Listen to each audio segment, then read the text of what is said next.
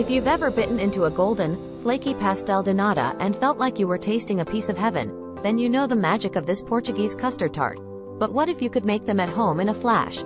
Yes, you heard it right, an ultra-fast recipe for the best pastel de nata. First things first, preheat your oven to a blazing hot temperature, around 550 degrees Fahrenheit, 290 degrees Celsius, to get that signature charred look on these custard tarts.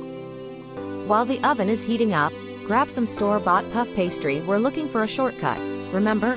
Roll out the puff pastry and cut it into squares that fit your muffin tin. Place each square into the muffin tin cavities, pressing them gently to cover the base and sides.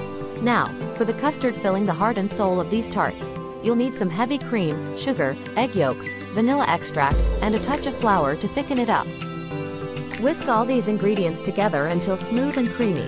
Once your custard is ready, carefully spoon it into each puff pastry-lined cavity, filling them almost to the brim.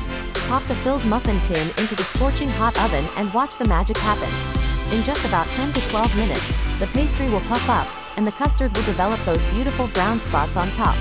Keep a close eye on them to make sure they don't burn. We want that perfect caramelization. Once out of the oven, let the pastel de nata cool for a few minutes before removing them from the tin. You can sprinkle some cinnamon or icing sugar on top for that final touch of flavor and elegance. And there you have it, your ultra-fast recipe for the best pastel de nata.